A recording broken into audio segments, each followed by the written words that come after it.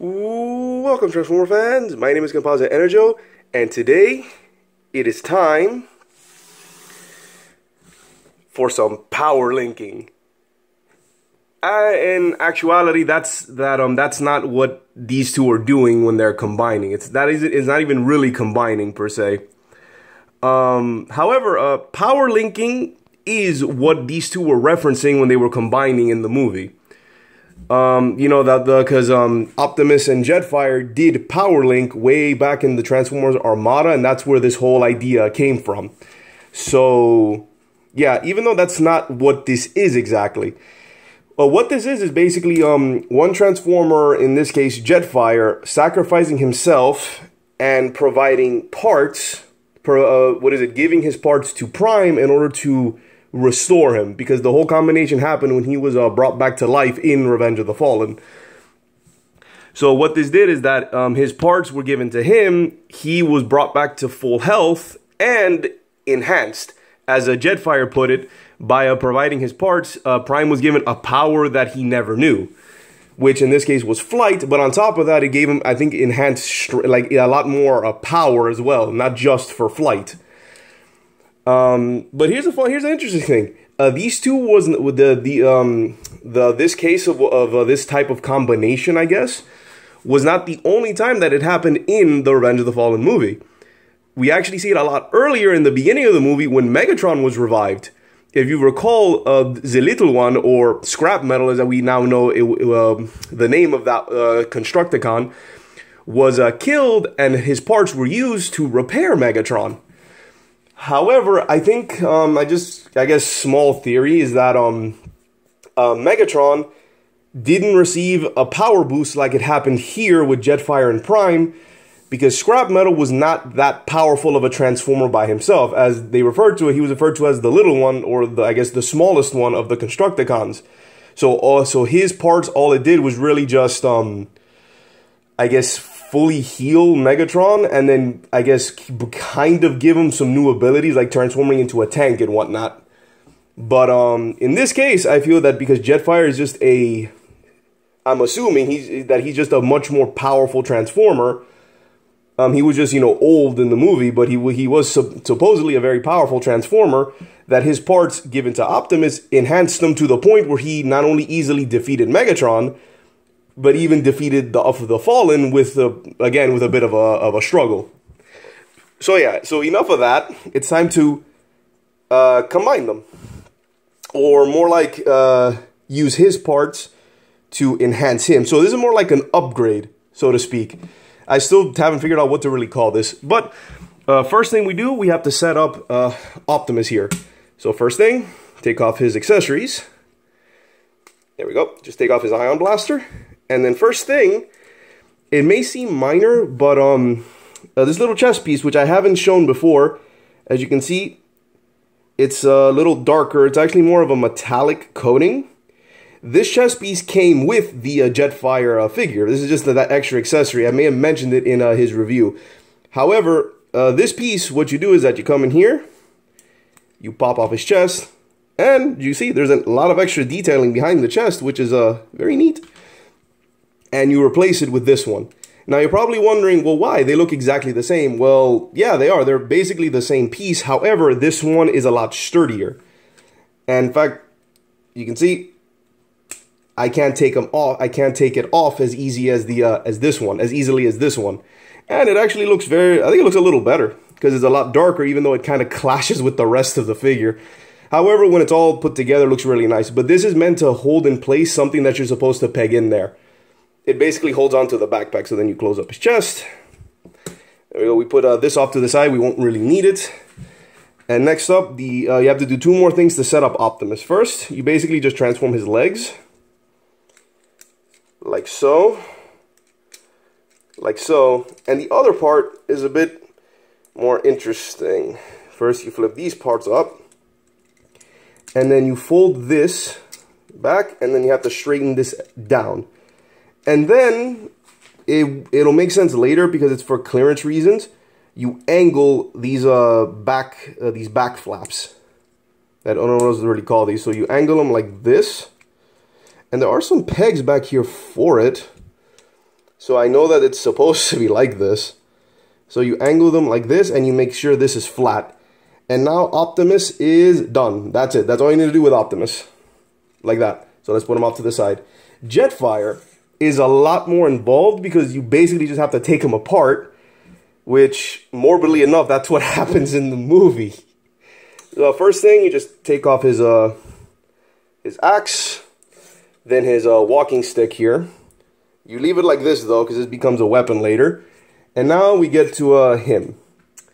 First thing, let's take him apart. Hold on, you gotta open this up. Oh no, first you gotta take these off. Unplug these bits. Then kind of start transforming him. Alright, now you break it apart like this. And now for this part, as you can see, there is a bit of a connector here. It's really tough though. So what you're supposed to do is, I think, bend this down and then just, hold on. It's really tough, so be very careful when doing this so you don't break it. There we go. And then slide. So as you saw, you push this down, or out, and then you just slide it out. And then, well, you sort of rip them in half. And next up, with that, you just fold this up. And then the next thing is that you come over here with this top piece, his jet cockpit mode, straighten it out. Like so, and then you just pull this out. There you go. And then this, we'll put that off to the side. That'll be shoulders. And now for Jetfire, that is pretty much it for Jetfire. There is like one other thing you can do with him, but I'll show that off later. Well, maybe show it off. I'm unsure about it. Now we come to this. This is what you need to really combine with Optimus. So next up, you go down here. And then this part is a bit annoying, but I see you can see that there is another slider here. Like right here. The idea is that you're supposed to put your finger in here, pull outward, and then you yank this out. So be very careful. Because from here, come on, there we go. It's in there it's locked in like in place quite well, so you have to put a lot of strength, so be very careful not to break it. But yeah, as you saw, it's like in there. You can see it's like this. There you go. And funny enough, his left leg becomes Optimus's right leg. Funny enough, so we have one leg, and then this side do the same thing. So yeah, you just gotta yank it. Just be very careful. And now let's set up the boots really quick. So now we can start combining a little bit. This still needs a little bit more, but it's not much. Oh, and I'm just gonna say now, this combination is a lot, I guess, simpler than I expected. I honestly expect this would be like a real puzzle, but no, not really. So the legs, they have to be like this, because these things, these ports peg into here. So how this works: pull this down, pull out like so, rotate, and you need to have each boot to be like that. So like that. So down. Oh, it's like this. So down, like so, and then you start plugging in the legs. So you plug it in like so, and then this part fold up, and it'll peg into place here. There you go. Fold out. And then for this part, you rotate up, and then you peg this into there.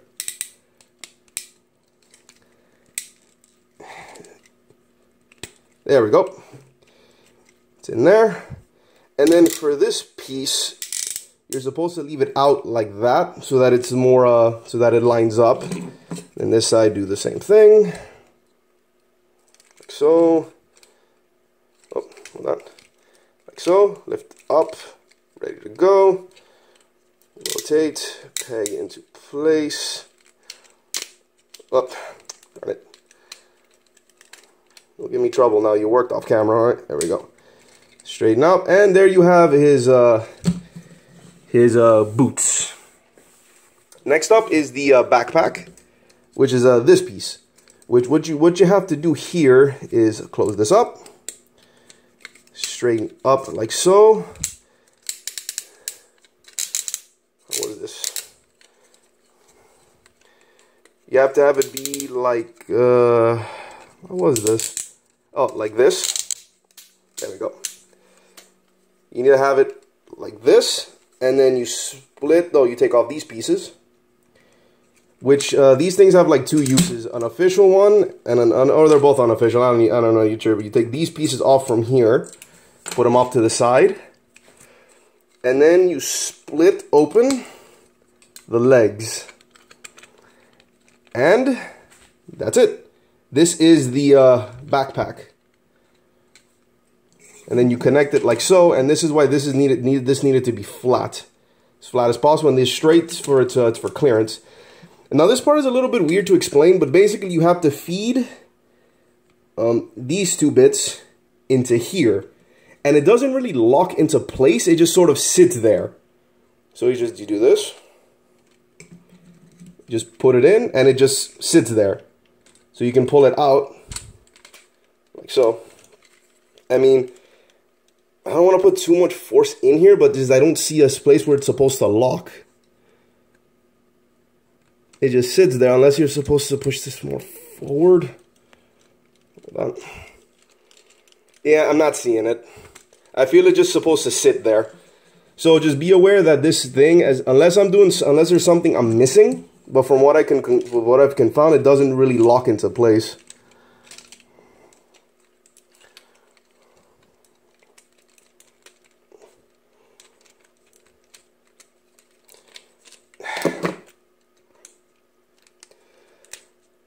Yeah, I don't see it. So it just sits there. You just have it sitting there, like so. If it's supposed to lock, I don't see the clearance for it, because these start getting in the way. And there you go. So that's its backpack. Next up, you take these bits. Hold on, let me lift up his arms. Take these bits, feed them through. That's one. Feed them through. That's two. And then you just combine them, just connect them like this, like so, and then you plug it in there. And this piece, because we're using the more metallic one from Jetfire, which is a lot sturdier, this basically holds this entire thing in place. See, in case this falls off, this will hold it.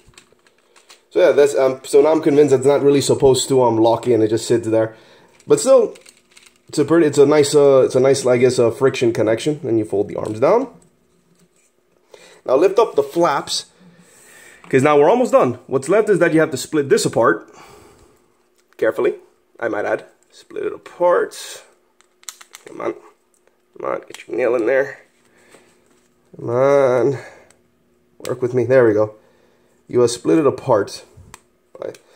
And then making sure that that they're like this, and yeah, yellow spot again. You have to have the cockpit side facing forward. You just plug into his shoulders. Plug in each shoulder.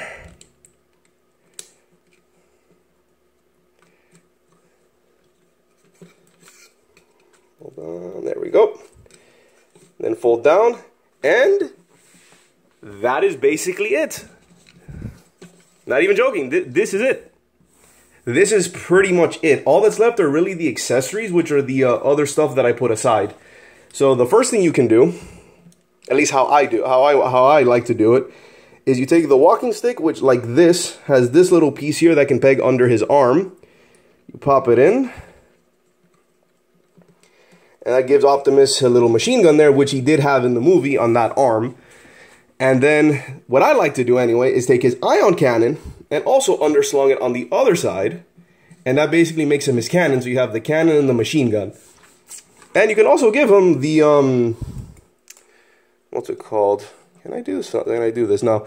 You can also give him Jetfire's axe. You just give him the axe as an extra weapon. However, I actually don't particularly like the axe on him, but you can give it to him, so he can have the axe. However, it looks off on him for some reason. I actually prefer him without it, but you can have him hold the axe. And the other pieces are these things which you can, like this, attach to him on the side to give him a little bit of extra bulk.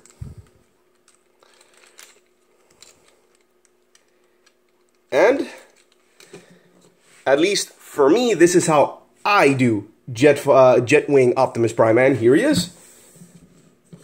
And I gotta say, this looks really, really nice. I'm very impressed by how they did this. I was a little concerned because, I don't know, because I just had no idea how to do this. I thought it would be a lot more complicated. But this is very nice and, surprisingly, fairly accurate. Granted, it's not 100% accurate. I mean, I don't know how that's even possible. How that would even be possible. But, still, it's very, very nice looking. Like, it's a lot better than what I expected.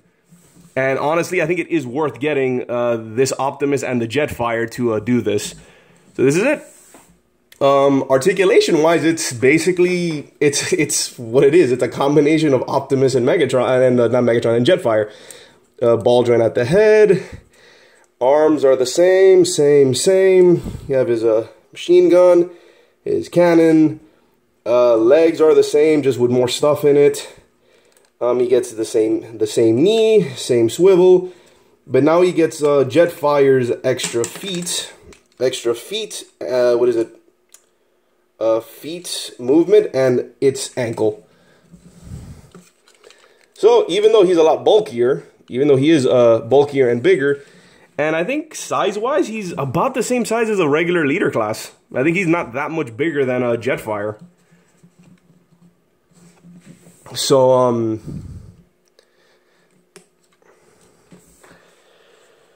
so yeah, oh, and this fell off. And just to take this off, these pieces you can also combine together. And I'm just going to bring up this sort of silly thing. So articulation-wise, he has the same articulation as Optimus with Jetfire's feet. So it's not that, it's not bad. And these actually even move out of the way. So he's still fully posable, which is also, again, very, very nice. The only thing is that I kind of wish that he had his big cannon that he had in the movie. But you can do it here, but I would have preferred if maybe this can combine with this or something, and just sort of, is there no way for me to do that here? No. Sadly, there isn't. I kind of wish they would have done it where the axe can combine with the ion blaster, then you just have like the longer cannon. Because it wasn't a really particularly big cannon, it was just a long cannon. So I just like having the ion blaster underslung there. And again, you can also give him this. I think I've said that already like 20 times now. But this piece here, you can combine them together, and this forms a barrel. Because what is intended is that you can do his long cannon for his right arm, but it requires you sort of transforming the upper half of Jetfire into that gun mode. I have seen it, and to be honest, it's very, very silly.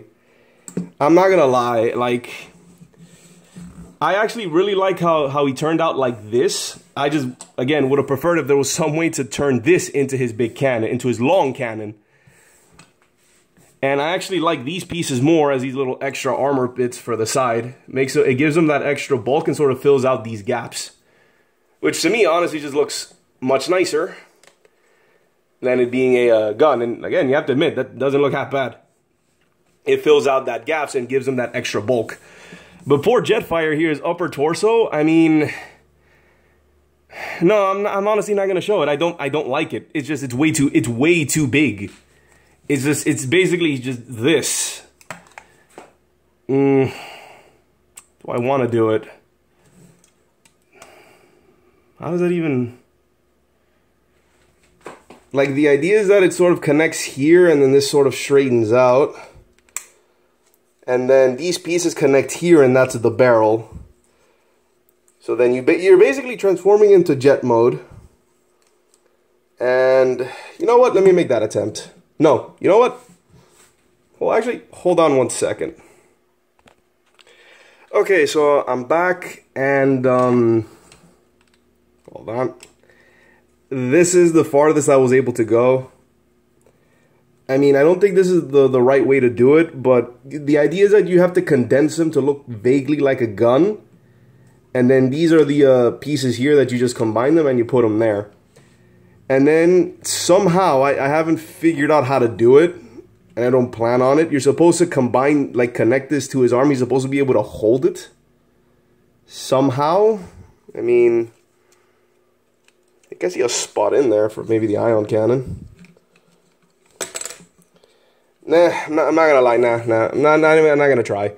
So yeah, this it's an attempt, but I personally do not like it. I just prefer having it be like this. Let me put him back with his shoulder piece. There's a little extra bits of armor. So yeah, just be aware that you can. There is a way to make the upper half of Jetfire turn into the cannon that he had in the movie. However, I think it looks comically oversized and it just doesn't look right. So I actually prefer Jetwing Prime like this. And overall, it's a whole lot better than I expected. This is actually very, very nice. Again, it's a lot more accurate than I think past versions of this combination. And it's really nice. Just, I have nothing else to say. It's just very, very nice. I'm blown away by it. I was not expecting it. Again, I think my biggest downside is that the accessories, like I felt that they could have done more with the accessories, especially with the axe. Again, what stopped them from just sort of having this fold around this and just have it be the long cannon and not, you know, have this be the cannon, because this is just too much in my opinion. But other than, you know, the accessories issue, very nice. Even if he didn't have the weapons, he still looks very nice. And I guess that's the word of the day. So yeah, this has been my review of what would I even call this?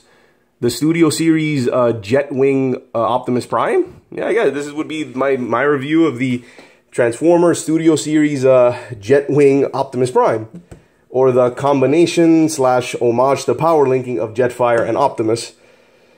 And I guess another fun fact is that I believe this combo was, even though it's now officially called the Jetwing Optimus Prime, I think originally it was called the Jet Power Optimus Prime. Because Jetwing Prime was later given to his flight mode in Dark of the Moon when he got wings from his trailer. So yeah, like I said, final thought overall, this thing's great. Go get it. If you have the Jetfire and this second version of Studio Optimus Prime, combine them. It's all amazing. So yeah, I guess one final time, Studio Series Jetwing Optimus Prime. This is Composite Enerjoe signing off. Peace out.